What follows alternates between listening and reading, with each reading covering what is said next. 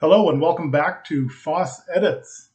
Today we're going to look at editing portraits in RawTherapee, and I'm using RawTherapee stable version 5.9, which is the latest stable version at the time of this recording. This is a senior portrait of a student from a couple of years ago, and I thought it would make an excellent subject for what we're trying to do today. In some ways, this is a reaction video to Andy Asbury's excellent video from a couple of years ago explaining vector scopes, which is kind of what this is here. So we're going to talk about that in a little bit. But I also want to point out I'm using a custom camera profile. Now I shoot on a Fuji X-T4, which might actually be a factor in our results today. We'll take a look. But we're going to use a custom camera profile from a company who shall not be named. If you want to know how to do this little trick, you can go to pixels.us and look for it there. So this is already edited. We have a custom white balance, and I picked it up from this strip of concrete back here. I'm already using the tone curve and base table and lookup table. Other than that, very, very little editing here. But to my eyes, this looks good. If you haven't checked out Andy's excellent video series on RawTherapee, you really need to. He does a master class all the time. Andy tells us not to trust our eyes because after a while they get fooled. Instead, he says, for skin tones, check the RGB numbers that are shown in RawTherapee. So I'm going to turn on the lockable color picker. I could use her skin right here as a source, but she probably has some makeup on. I'm going to get this from her forearm instead. This should still be pretty accurate here. So I'm going to click on here, and I'm going to do a control click wheel just to make that as big as we can. Now, right off the bat, the ratios here are 85, 76, and 78. Andy says those ratios need to be 70, 60, 50, or as close to those as you can. So let's go over to the RGB curves right here.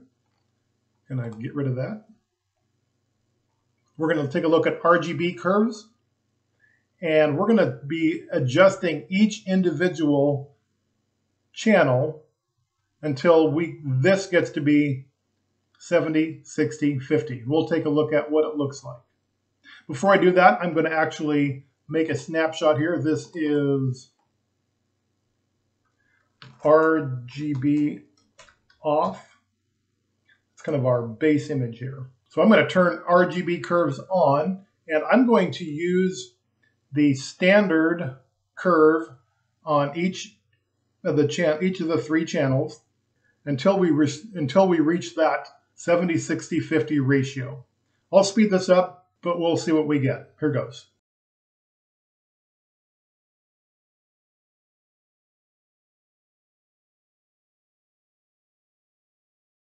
Okay, this is the 70, 60, 50 ratio. And to my eyes, it is not as good as what we had before. Also, let's take a look at a different scope up here. Let's take a look at the RGB parade. And it kind of stair steps down here the way it's supposed to. But still, I'm not seeing as good of an image as we had before. I've looked at this on different monitors just to make sure that's not the problem here. And I'm getting the same result. So I'm going to save this as a snapshot. We're going to go, snapshot number 2 is going to be RGB on. We're going to call it 70, 60, 50. And I'm going to call this custom profile. There. That's pretty descriptive of what we have.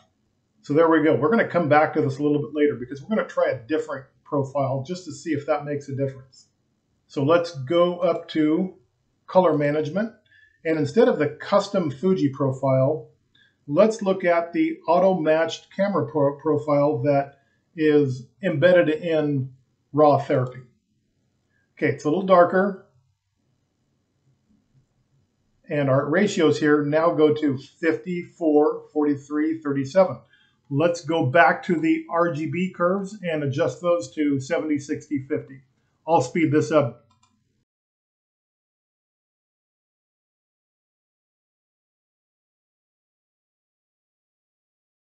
Okay, that's still not good to my eyes. 70, 60, 50 ratio. What if we tried a different white balance source? Before we do that, I'm going to save this as RGB on 70, 60, 50. And then this is it's not an embedded profile, it's the RawTherapee profile. Now, how did that compare?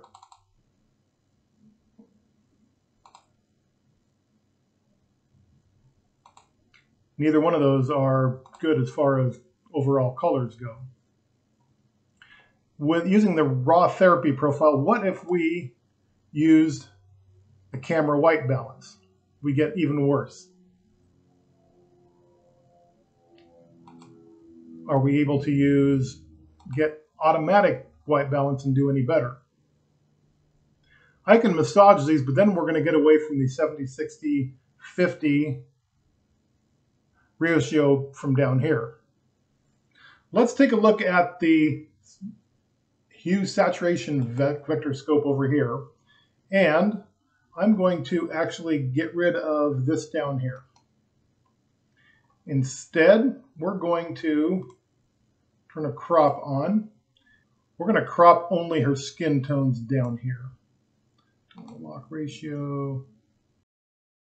Okay, if we're doing this right, her skin tone should fall along this dotted line up here, which obviously they are not. Let's go back to the RGB off, and we'll try the crop again. Those should fall along the line here, and obviously they do not. What about when we use the 70, 60, 50 with a custom profile? We still didn't like the results. We're a little closer to what we wanted. This is, according to the scope, this is the best we've had so far. We probably need to come down toward the red a little more. Let's take a look at the red channel. Let's bring it down a little bit. Let's bring it up a little bit. That is pretty much on the line. And I'm going to zoom in here. When you scroll around in here, all those tones stay right along that dotted line. These should be ideal skin tones. Let's turn our crop off and go back to view. Again, I don't like that look as good as I like this. So I'm not getting the same results that Andy is. There could be a lot of reasons for this. The first I'm wondering is Fuji RAW files are just different from Canon, Nikon, Sony, etc. They're really designed to be used with Fuji equipment and using Fuji software. When I'm delivering portraits, I've never used RawTherapee to edit those. Now, I don't feature Fuji's X-RAW Studio on here because it's not free and open source, but for portraits, that's my best bet. Plus, when I'm delivering 25, 30 portraits at a time, this is a very slow process in RawTherapee. Even if I speed things up by using custom profiles, there's still some cropping and other tweaks that need to be done. So this is a fun exercise, but in real world, it's not for me. I don't know. I'd like to know what you think. So I admit I don't have as much experience editing portraits in RawTherapee. This photo right here works great for my purposes. It looks accurate, even on other monitors, but it doesn't follow the vector scope very well. So that's it. Thanks for watching. We'll see you next time.